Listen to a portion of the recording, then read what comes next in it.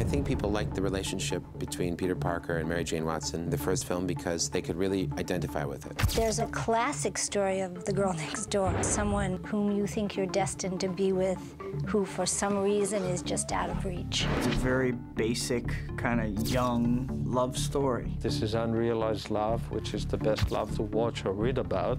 It's what holds the movie together.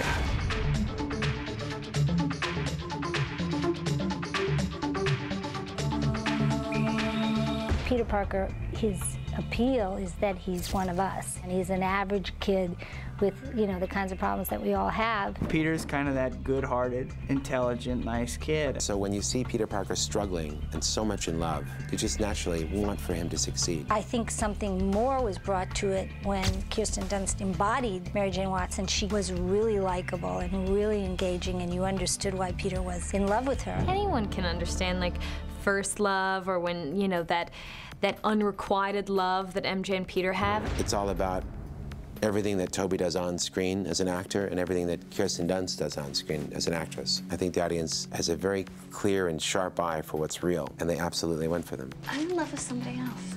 You are? At least I think I am. It's not the right time to talk about it. No, go on. Would I know his name, this guy? You'll think I'm a stupid little girl with a crush. Trust me. It's funny. He saved my life twice, and I've never even seen his face.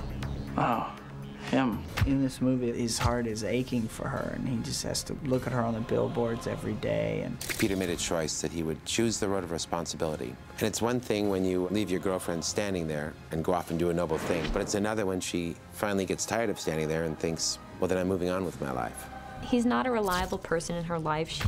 He's kind of been out of it for a while, and they've grown up a lot, even though it's only been 2 years. You know, you change a lot, and she's off doing her career and is engaged to this astronaut. She's just at a crossroads where she can move on, and I think she looks over her shoulder to see, can Peter come along with her, or is she going to have to give him up forever?